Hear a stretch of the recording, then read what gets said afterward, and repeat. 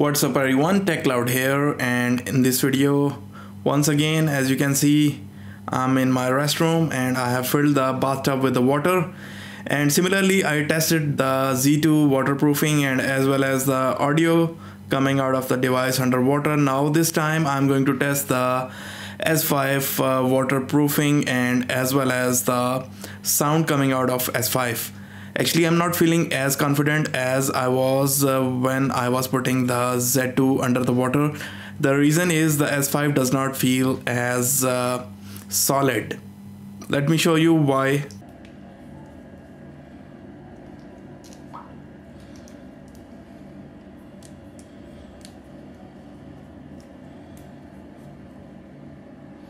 You must have heard the rattle sounds coming out of the S5, and it happens every time I press the back cover, and it does not actually talk about the good build quality, and also it actually does not build the confidence as far as the waterproofing ability of this device is concerned.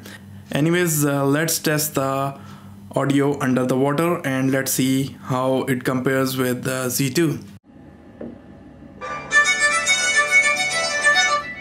Actually, because of the water, the device registered a touch and it paused the sound.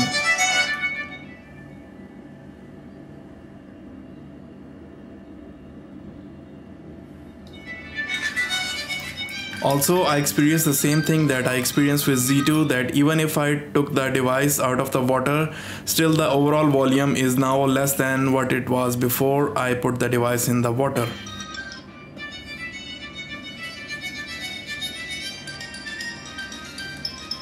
Although you can see the volume is still at max.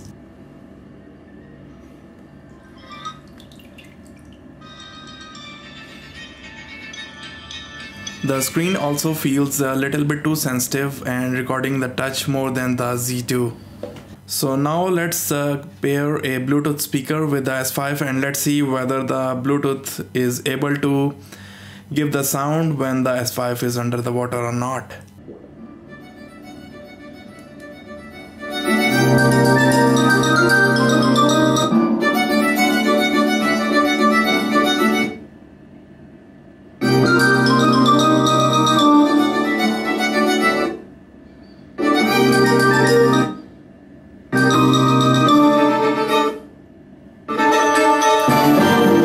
So once again, I'm experiencing the same thing that I experienced with the Z2, that as the device go few inches under the water, the Bluetooth stops working. And I feel that S5 goes little bit deeper than the Z2 when the Bluetooth stops working.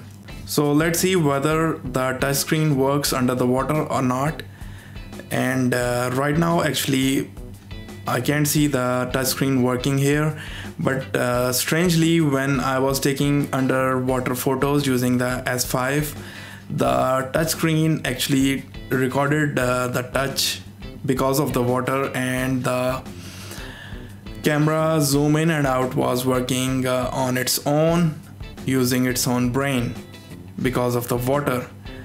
However, if you took out the device out of the water and shake the water from the screen, then there is no problem, the screen will start working fine again.